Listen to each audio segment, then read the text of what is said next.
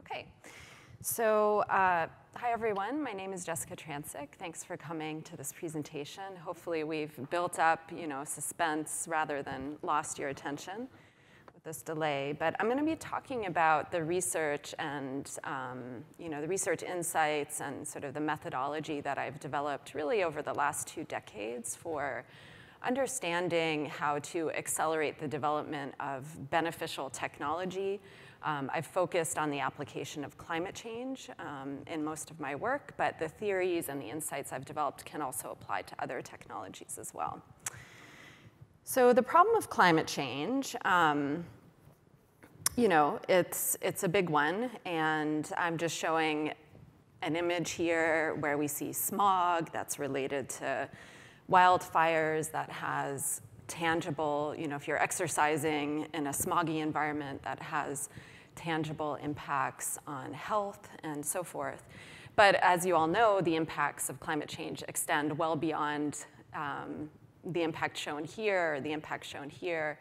And for example, for some small island nations, they're really threatened with complete removal. And so it's a real pressing problem. It's not something that money can fix to address these impacts. And this is a very urgent problem, I think many people would say.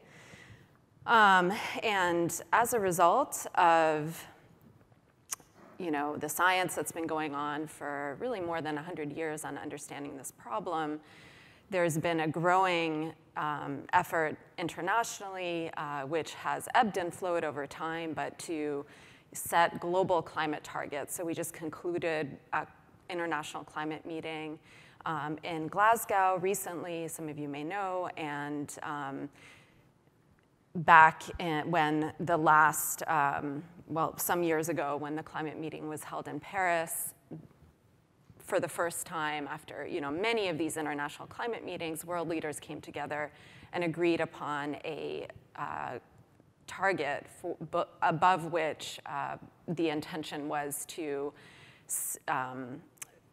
a temperature target to limit global temperature rise to below 2 degrees Celsius. Now, 2 degrees Celsius is estimated, staying within that target is estimated to address and mitigate and prevent some of the most severe impacts of climate change, but it's not good enough for many people, including a number of the small island states that I mentioned before that are really threatened with complete sort of removal of their land masses above, and sea level rise that would cause complete displacement. And so as a result of that, global leaders also in the Paris Agreement, they also put in a more aggressive target, which is a 1.5 degrees Celsius temperature target, and with an intention to stay within that target. So the official target agreed upon in Paris was 2 degrees, but with an intention to stay below 1.5 degrees global temperature rise. Now, what do you see when you look at these trends? What does this look like? It's a very precipitous drop. If we go forward in time to 2021, you can see that the drop in emissions is very steep. If you go to this target and we look at 2021 on this plot here, the drop in emissions is extremely steep. So is this at all practically feasible? One way to reduce emissions at these fast rates, which are rates that are faster than the increase in emissions that we've seen since the onset of industrialization in the late 1800s, one way to achieve these rapid reductions would be to have a central planner at the global level. Governments come together, they set a target, and policies are put in place, technologies are deployed, and emissions are rapidly reduced. That's not how the world works. We do not have such a target. There is no such central planner. So instead, the effort must come from a number of different individuals, policymakers that are setting climate policies, which have, at least up to this point, been at best piecemeal. But they're strengthening in their ambition and in the momentum behind those policies. But there's also a role for private industry to play, for researchers working at places like MIT. There's a role for people working on manufacturing floors. There's a role for lots of people to play. So really, to address this challenge, what we need is a lot of efforts, essentially from the bottom up, a few from sort of the national level policy, but then a lot of efforts from industry and researchers and people across the economy to try to bring about this change. Now, the change has to come from a technological transition, as well as possibly, demand response and behavioral changes. Ideally, this transition would come with other benefits, other improvements to the quality of life, and it must support as well the growing economic growth trends that many countries aspire to that are still developing their economies. So where are we in bringing about this transition? We essentially have a couple of decades to bring about a technological transition. What I see happening in industry is that there's a real recognition, and many of you may or may not agree with this, we can have discussion about it, that there's enough of even though climate policy is a bit uncertain, there's enough of a risk to not acting and not being part of this transition. So there's this climate policy risk. The policy landscape is a bit uncertain. There are policies. I think a number of companies that I talk to are seeing that, okay,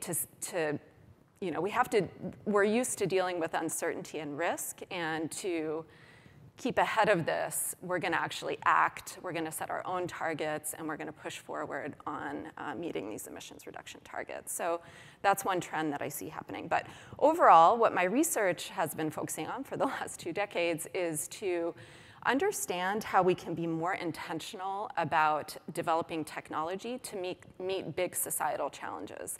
There are some examples where we've been quite successful at that. So we recently had an example with the development of COVID vaccines. And in general, in healthcare, I would say that the models, the epidemiological models, the public health models are really far advanced in terms of understanding in advance what impact a technology could have and using that to inform efforts. In other areas of technology, including energy, we haven't been historically so good at that. But I think we're developing new insights to be able to be a bit more intentional about the technologies we're developing. For example, by setting quantitative targets for individual devices that we may have agency over that could bring about a larger system-wide change. So that's really what my research focuses on.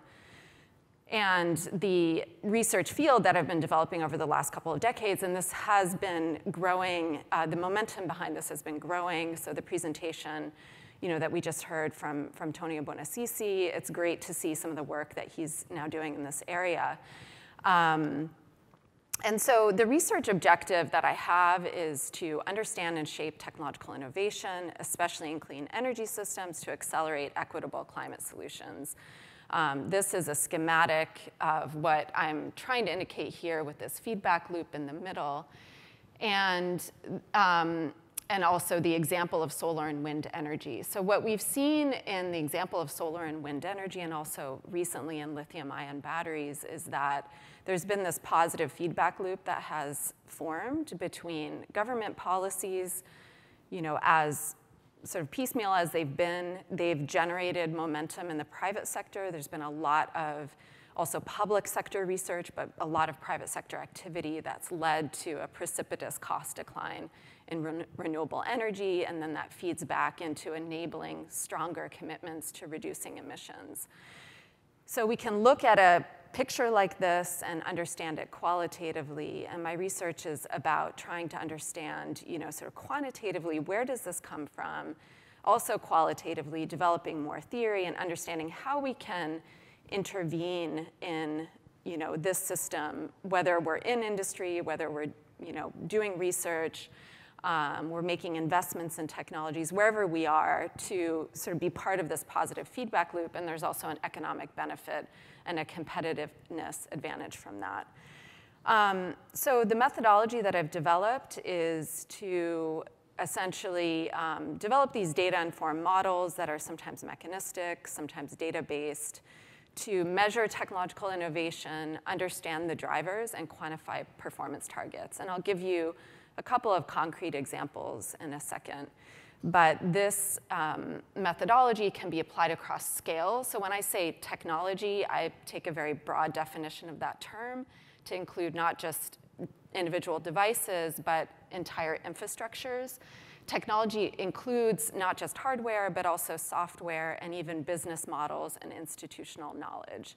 So the question is, how can we, and my role as a researcher is, to try to understand how technologies improve, why, and for specific technologies, how we might intervene to accelerate that process and where we're going for. Can we quantify targets that we're trying to reach? The results are in two primary areas, the results coming out of my research. One is in new fundamental knowledge of the drivers of technology innovation. So many of you may know that technology is one of the less understood big problems in economics. And part of the challenge is that we've focused in economics research on technology in such a way that it's treated as a little bit of a black box. In engineering, the focus has been more on specific devices. But there's this space in between, which is a theory of technology and understanding why technologies improve. This understanding ends up having very practical impact for people developing specific technologies. So I'll talk about some insights from that work. And then this idea of targets, can we quantify targets? If you say, I'm going to develop a better battery, along what dimensions should we define better, given the system-wide change that we'd like to see, looking at what are those quantitative targets. OK, so let me give you some examples from this area first here.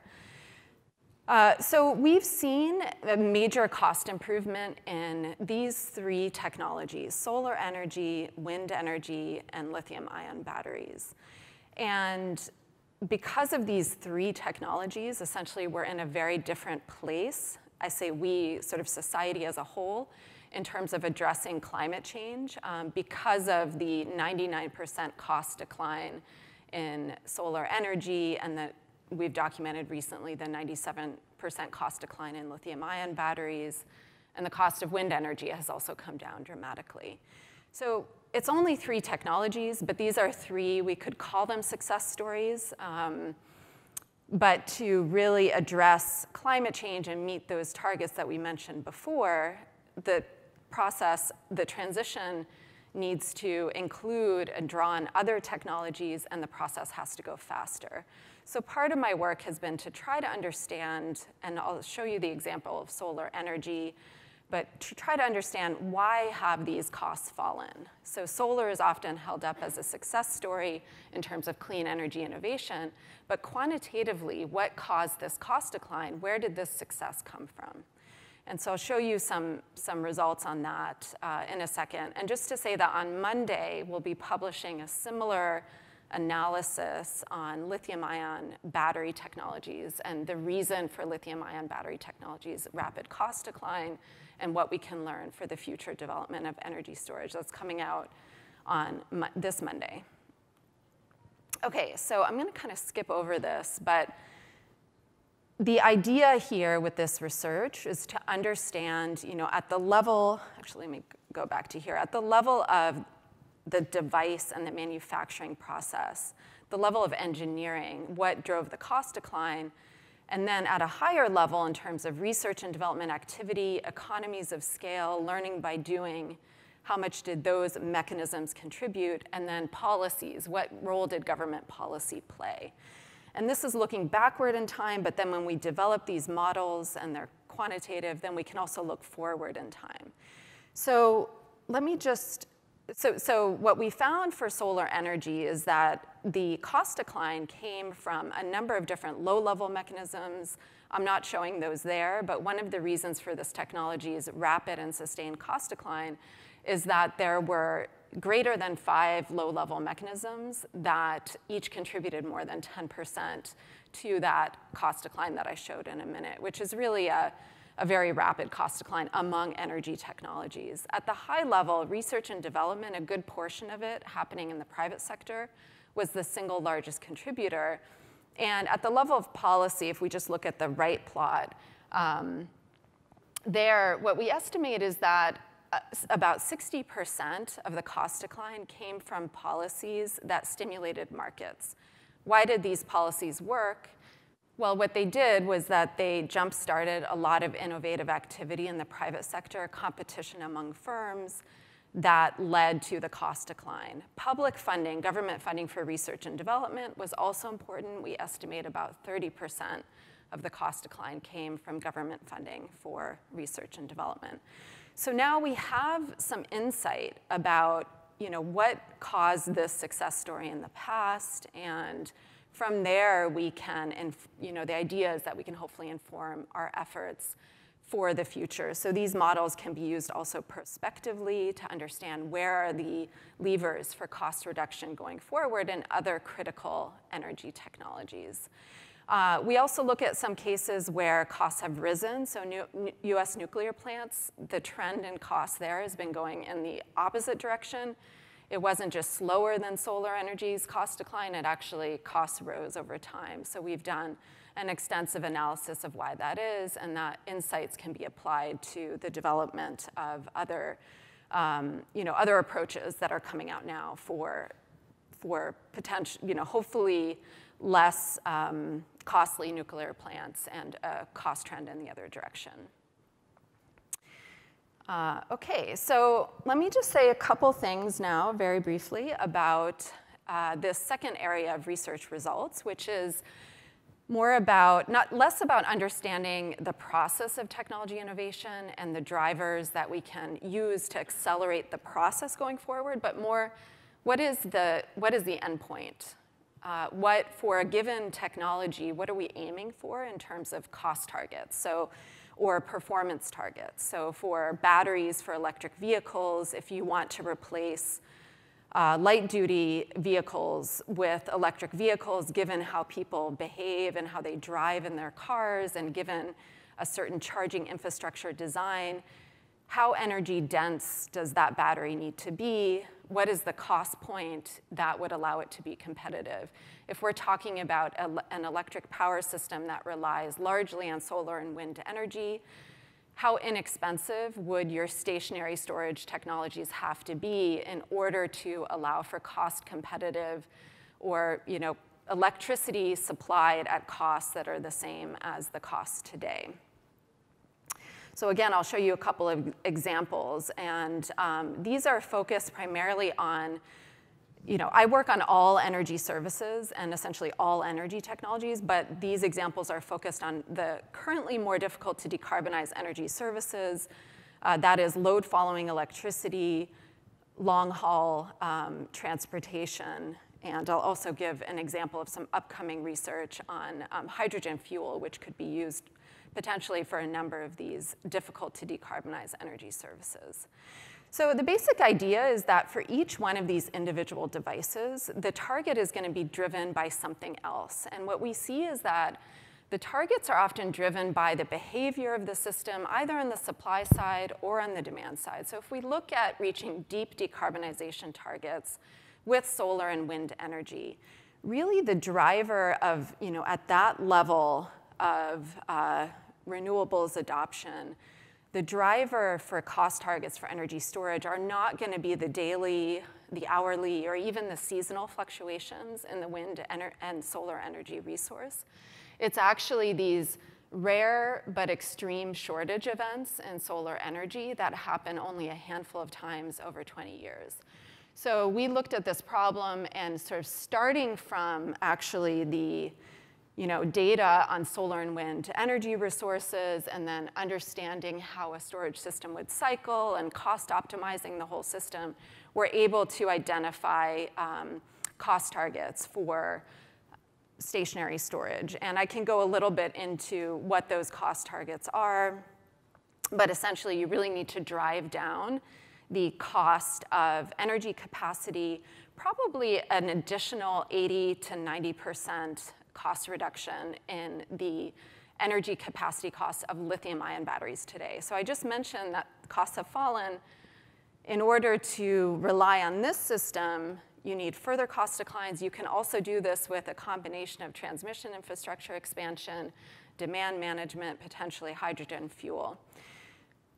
Okay, so that is one example. We're also doing a similar thing with an analysis that's not yet published on green hydrogen, where here we're actually looking not at the shortages in renewable energy, but the excesses. So if you cost optimize a renewable energy system, what you see is in those cost optimal systems, you're always going to oversize your wind and solar capacity relative to the output power. That's the cost optimal solution. It has to do with the fact that solar and wind energy costs are quite low presently, and storage costs are a bit higher. So as a result of this, you have, and many of you may know, you're going to have a lot of excess renewable energy. Now, this excess renewable energy is not always available. So anything that fluctuates, as many of you probably know, can be a little bit more challenging to deal with. But if we're able to understand those fluctuations, we could potentially build a system. And in this case, really the argument for hydrogen and the way hydrogen can really take off is if we have a more integrated energy system, where the demand for hydrogen is met, by green hydrogen. It could be some of it coming from blue hydrogen, where there's CCS installed. And that hydrogen is used for electricity, but also for other energy services. So that's something that we're working on as well. And just as the final example, and then I'll wrap up here. So in the case of long-haul transportation, and this is the case in this paper, we looked at personal vehicles, but if you're looking at heavy-duty transportation, the problem's even harder. But the question that we addressed here is, what are the targets for charging infrastructure that can support the convenient and rapid adoption of electric vehicles? Now, if this solution is not convenient, then it's not going to be adopted. So what we wanted to do is sort of get beyond just kind of talking about the priority locations for chargers, but actually quantifying the effects given the behavior of people in their vehicles, given the diversity of behaviors across the population, where people stop for how long. So we looked across the entire US and looked at how people are driving and developed a model to forecast the energy consumption of individual trips and so forth. Anyway, what we ended up with were a handful of priority locations for supporting electric vehicle adoption. And those include residential charging, so charging when people are at home, charging at workplaces, that's good for the power grid, fast charging along highways. So those first two locations, home and work, those don't have to be fast chargers. They can be a lower power variety. But along highways and long rural roads, you want fast chargers, and also chargers where people stop overnight. And so we're able to quantify the effects of these different infrastructural strategies and understand how far you can get with, if you're in a place where maybe the resources are less, you can't install as many fast chargers, how many more home chargers or work chargers would you want to install there in order to support the adoption of electric vehicles by a fraction of the population? Now, there are many other dimensions to consider in terms of, if we're to understand whether people will adopt electric vehicles. There's a lot of personal preferences and model, the questions about preferences for different vehicle models and so forth to consider. But this is a really important part of that decision is to supply convenient charging. Okay, so this work informs a number of different real-world decisions, including decisions by engineers, private investors, policymakers, et cetera. I think I'll mostly skip over this, but there are a number of energy storage startups that have used the targets that we've quantified for stationary energy storage. I work regularly with the investment community and they're very interested in rates of change and how we can forecast rates of change in different technologies. I work with policymakers. So this mutually reinforcing cycle of emissions reduction and technology improvement was something that I published a report on and shared with the White House ahead of the Paris meeting.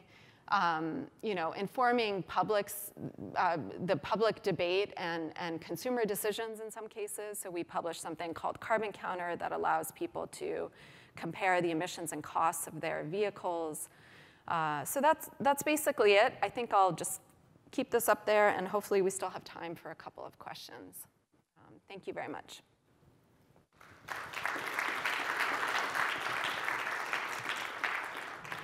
So yes, question over here.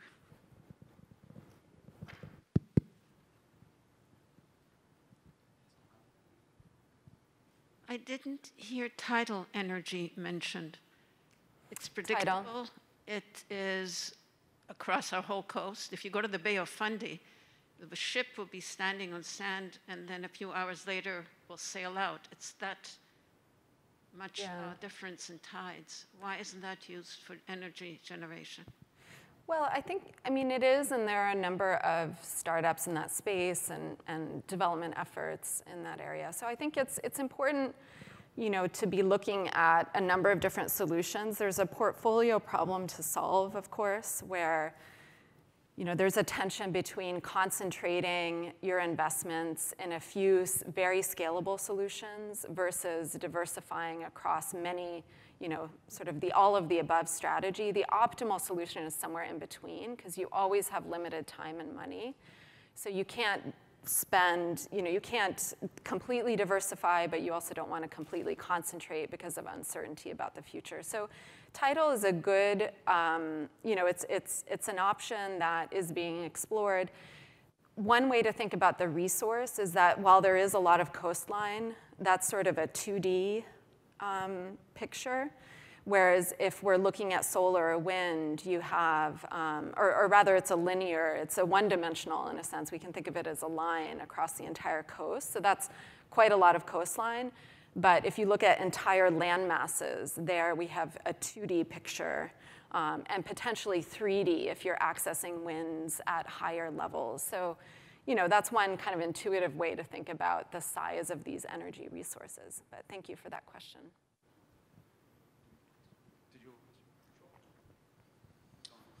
Graham Brown from ILP. I really like the research you mentioned, presented here, because it's very meaningful. All these 5 or 6 areas are so meaningful. I think it can be really meaningful to government, to all this, especially institutional investment, because they need to look into impact or mission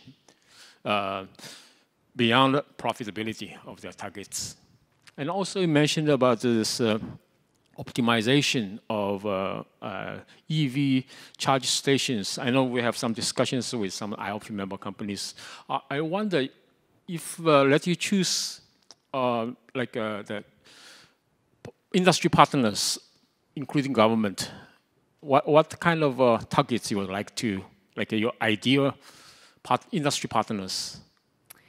So I've worked in the past with a wide variety of different industry partners, including technology developers, including infrastructure firms, private investment firms. So it really runs the gamut. And the nature of the projects are different. So if I'm working with someone developing energy storage, that's a certain kind of project. If I'm working with someone that's looking at developing a strategy for investing in clean energy or portfolio, that's more focused on using the portfolio models that we've developed and the insights on rates of technological change. But yeah, it's really, it may seem like a very diverse set, but it's just, that's how I design the research to really think about all of the different levers that we have as a society to advance technology and be more intentional about technology. So there's really something for all of these, different decision makers, something relevant for all of these different decision makers. So thank you. Hello, thank you very much for your presentation. I have a quick question. Is your research translatable to other infrastructure challenges such as water management? Yeah, I think so. And the way that I try to kind of have impact in other areas is kind of twofold. One is through the courses that I teach at MIT. So I have students taking classes that are, not just interested in climate change, but are interested in being more intentional about technology infrastructure development and innovation, addressing other societal challenges. And then the other way is really to focus on theory. So whatever I do, it's, if I'm developing insight, the two really go hand in hand. So if we want to understand what drives technological innovation, we can't just look at the example of one technology. You need to look across technologies. What ends up happening is you get some general insight from that applies to many different technologies.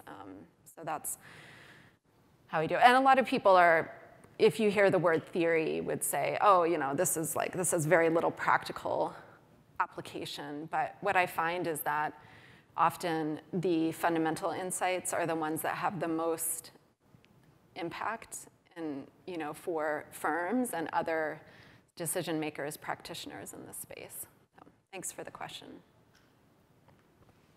Okay, and I think we'll leave it there. So give a few minutes to your break. So thank you, Professor Trancik. Thanks. Very thought-provoking stuff.